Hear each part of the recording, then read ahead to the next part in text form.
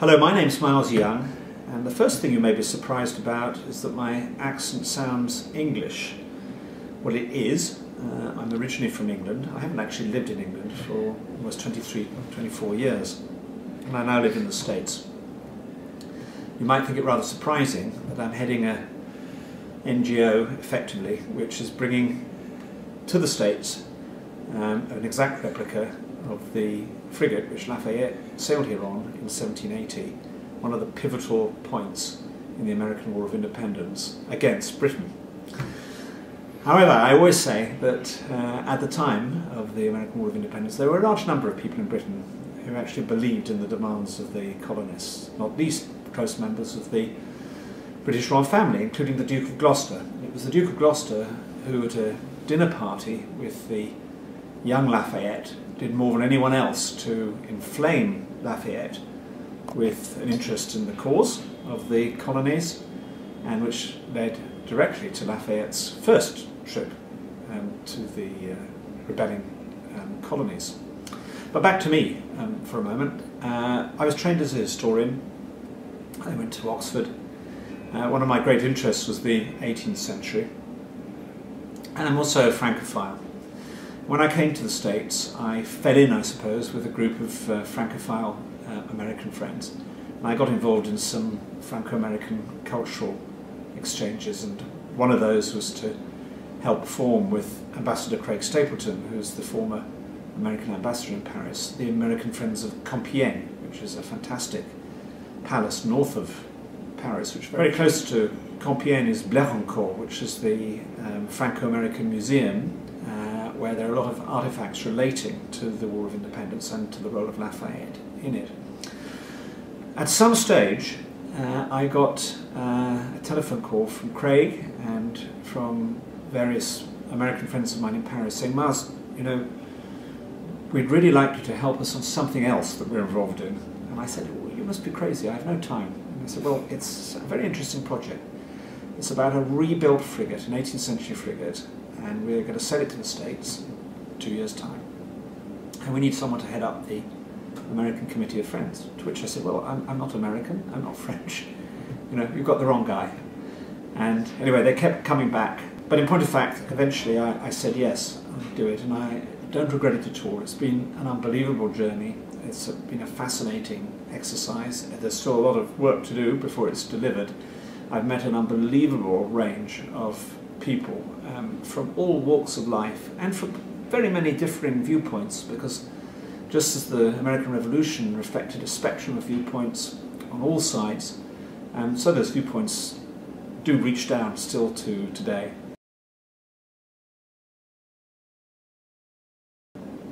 So what is this project? It started off in a small, down-at-heel, southeastern town in France, in Poitou-Charentes, on the Charente estuary, called Rochefort. And Rochefort had been badly knocked around during the war. It had actually been the town that Colbert had chosen as the Atlantic base of the French Navy, and the reason being that in its marshes and deep estuarine waters it was secure from British raiding parties. And the original Hermione was built there in the very late 1770s as part of the naval arms race between Louis XVI and United Kingdom at that time, as France was seeking to rebuild the power which it had lost during the 7 Years' War. And the original Hermione was actually built in a very, very quick period of time, and the latter-day Hermione took a lot longer. This was spurred by the discovery of the wreckage of the original Hermione, which had foundered off the coast of France. And the wreckage was evident and still there, but it was too far gone to be reconstructed out of itself. Nevertheless, it created the idea, why don't we rebuild this frigate from scratch? And indeed, why don't we rebuild it in a way that's never been tried before, and to do it completely and utterly authentically.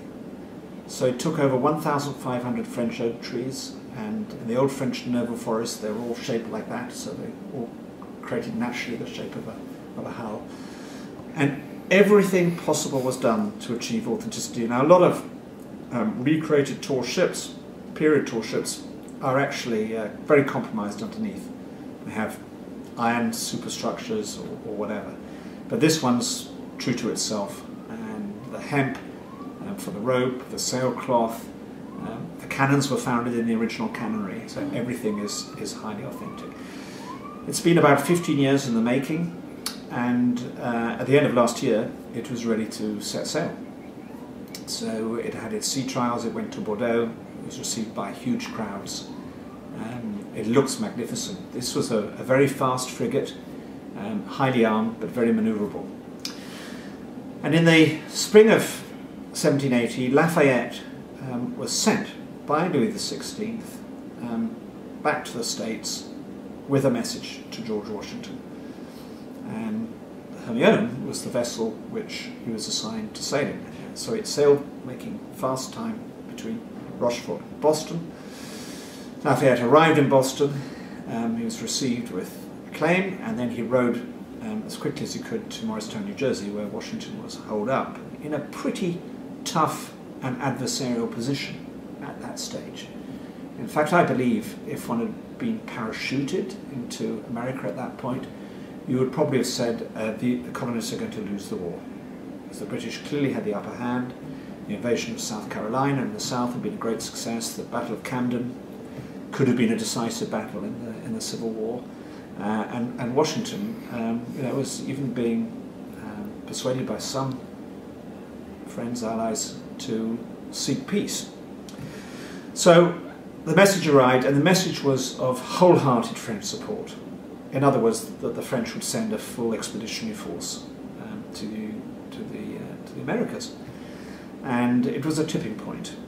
Of course, after that, the Hermione went and engaged in naval warfare against the British in the Atlantic, off the coast of Nova Scotia, off the coast of Long Island, eventually came down to Yorktown, was part of the blockade of Chesapeake Bay, and Lafayette, of course, came down on the land side, and he was part of the siege of Yorktown, and then you had the end game, as it were, in which both those two parties, the ship and the man, were so instrumental. So we're celebrating something really important. We're celebrating a piece of history which is in danger of being forgotten, which is that if it wasn't for French intervention, American independence is not likely to have happened, or if it was to happen, it wouldn't have happened in quite the way in which it did happen. So, now the interesting thing about this project was that the idea had always been to sail the new Hermione to the United States.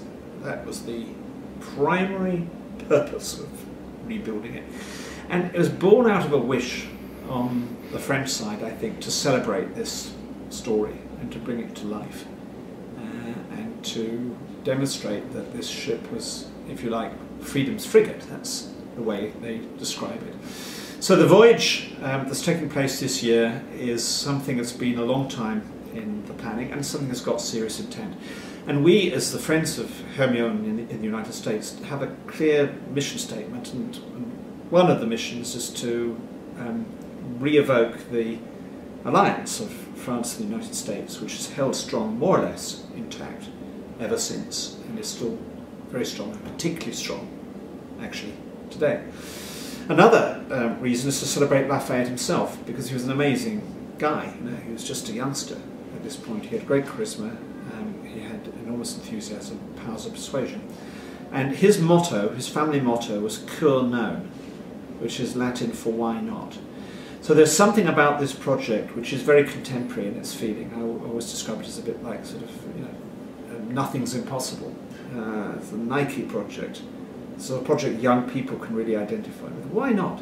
Why not do this crazy, mad, impossible thing? Why not stretch your dreams? Why not try to do what everyone else says is not possible or wise?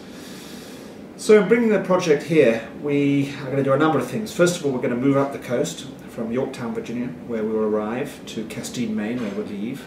So Yorktown, for obvious reasons. Castine actually used to be the capital of French America. You may not know that, but it was. And so it's very symbolic that we should leave America in the former capital of French America.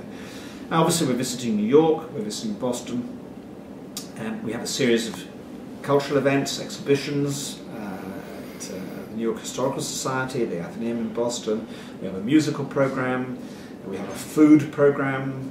We're hoping to reenact the banquet which was held in Philadelphia by the captain of the Hermione for the whole of the Continental Congress at the time, led by the first president, Samuel Huntington.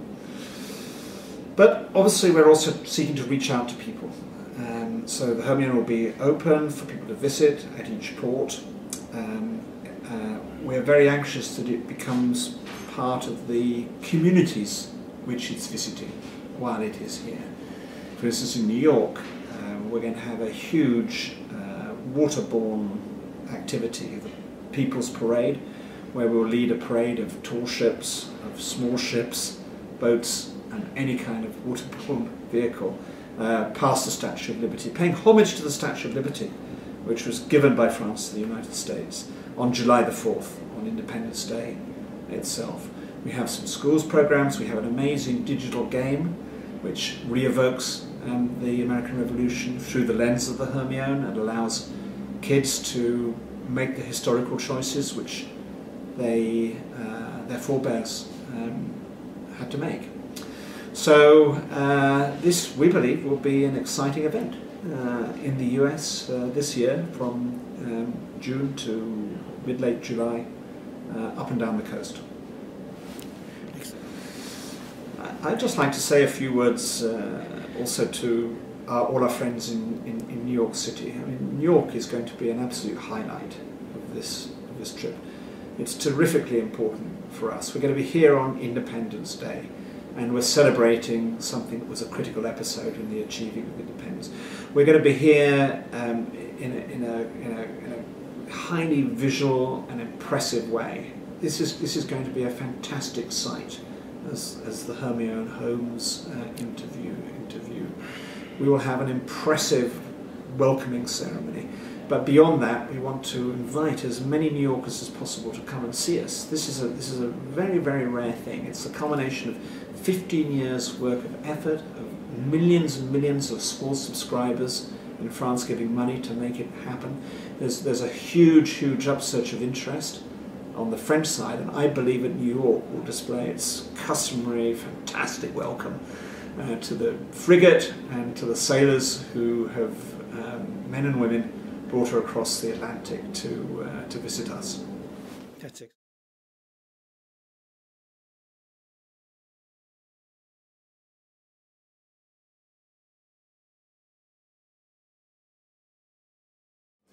So we're celebrating something really important. We're celebrating a piece of history which is in danger of being forgotten, which is that if it wasn't for French intervention, American independence is not likely to have happened. Or if it was to happen, it wouldn't have happened in quite the way in which it did happen.